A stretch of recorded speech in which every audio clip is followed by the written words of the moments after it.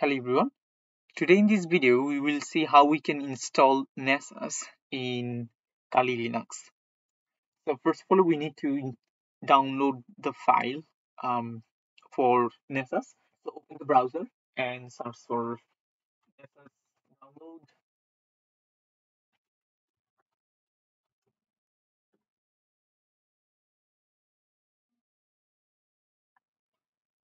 So download Nessus, go inside the link and so we will select the latest version of Nessus, and for the platform I will select Debian. So Linux Debian AMD 64. Select it and then click on download to download the file.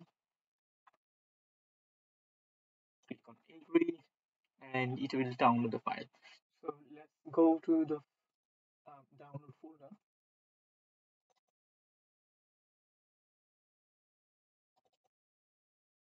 Right click and open terminal here. Let me increase the font.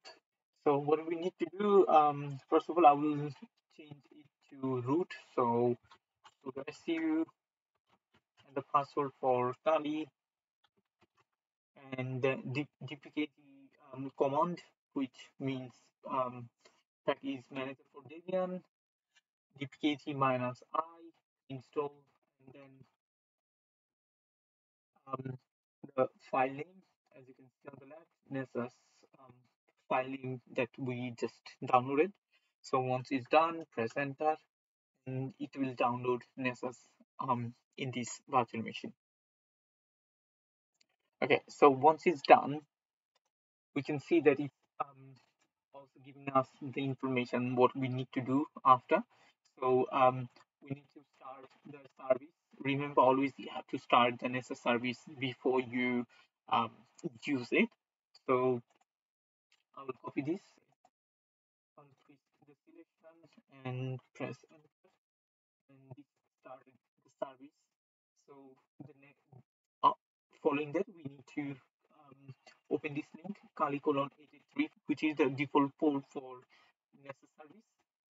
So either you can copy it and paste it, or you can simply do you can simply press Control and click on this, and it will open it. So once it shows you this page, going to Advanced and to accept risk and continue.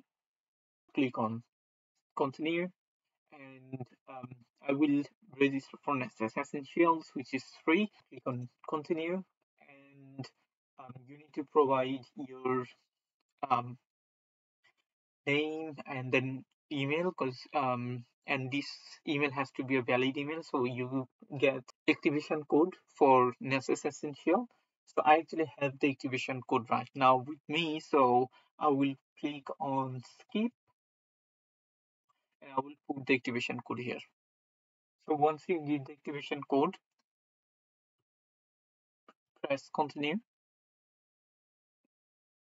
and it will show you the activation code again, and press continue. So you can now define the username and password for Nessus. So after that, click on submit,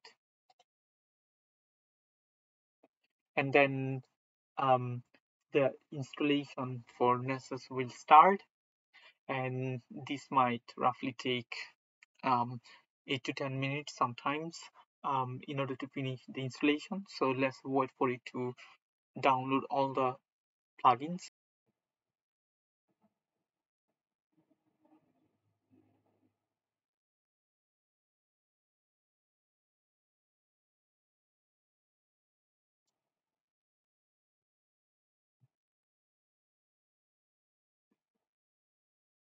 So we still need to actually wait for all the plugins to be compiled. You will see the status over here. So as long as these plugins are getting compiled to 100%, we have to wait for it to complete, before we start using the Nessus services.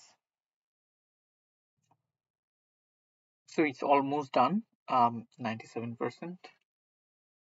Let's wait for it to finish.